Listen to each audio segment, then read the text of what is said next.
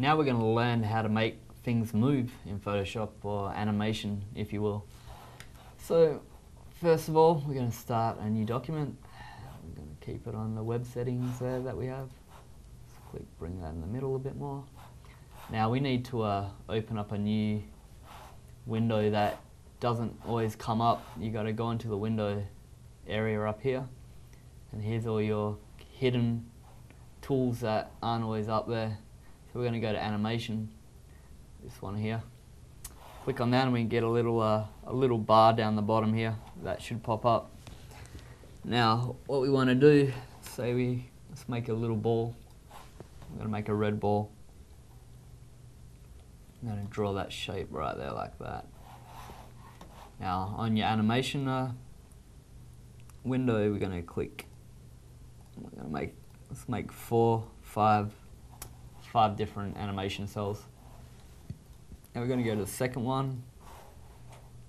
I'm just using the arrow keys. You can use your mouse too. It's going to knock it up a little bit and to the right. Actually, it's usually easier if you do it like this. Okay, so once we've moved that, you can see it's moved a little bit more. Now we want to duplicate that layer. Let's move it up to the side a bit more. Let's duplicate that layer. Do the same.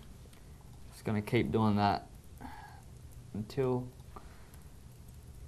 it gets where we want it to. Okay, so let's go press play.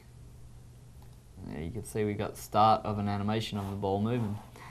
We can change how quickly we want that to do that. I mean, if you don't want it to be that fast, we can move them up to 0.2 of a second or whatever you want.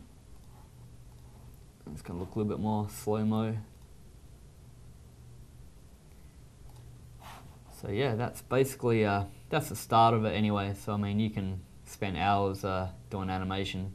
You know, if you want to draw different cells or make text flash on and off like you see on a lot of animated banners all over the web, you can do all that kind of stuff by using this animation feature of Photoshop. So that's how we move things in Photoshop.